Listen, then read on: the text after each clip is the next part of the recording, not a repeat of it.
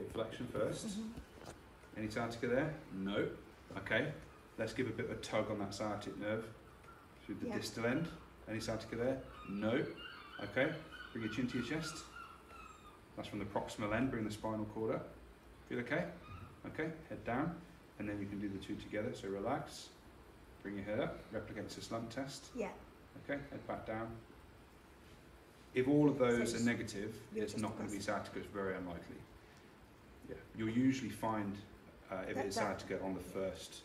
Is it Nery's sign? Bragard's sign? One of the two.